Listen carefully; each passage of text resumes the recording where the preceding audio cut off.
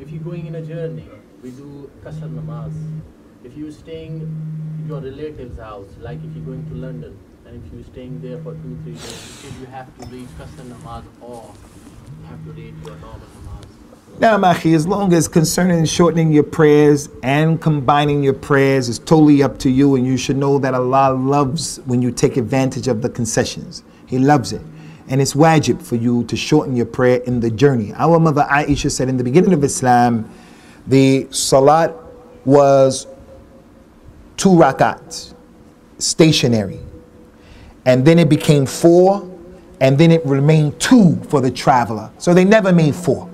So it's wajib to make those 4 into 2. As for the person who can do it, what if I go to London and that's where I live, that's where I grew up at, that's where I lived, and I go to my father's house, go to my uncle's house? Is that my home? No, that's not your home. Your home is here in Birmingham, in Bradford. This is where you're paying council taxes. This is where your furniture is. This is where the BT is running you down saying, we want our money, we want our money. This is your house right here. Your wife and your children are here. And Allah Ta'ala said in Surah Al-Baqarah about divorce for the woman. My wife, I go to her country with her. I go to her country. She's shortening her prayers. And we're in her parents' house.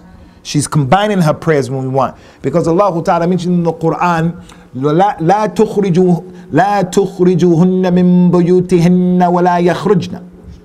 Husbands, when you divorce the lady and she's in the iddah, husbands, don't put them out of their homes. Allah called the home of the husband her home.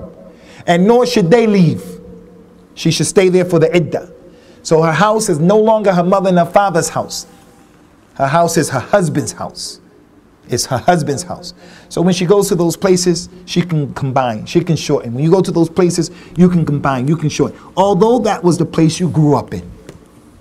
The Nabi went to Mecca. He went to Mecca and he shortened his prayers and he combined his prayers, and he's from Ahl Mecca. That's where he was from originally. Sallallahu Alaihi Wasallam.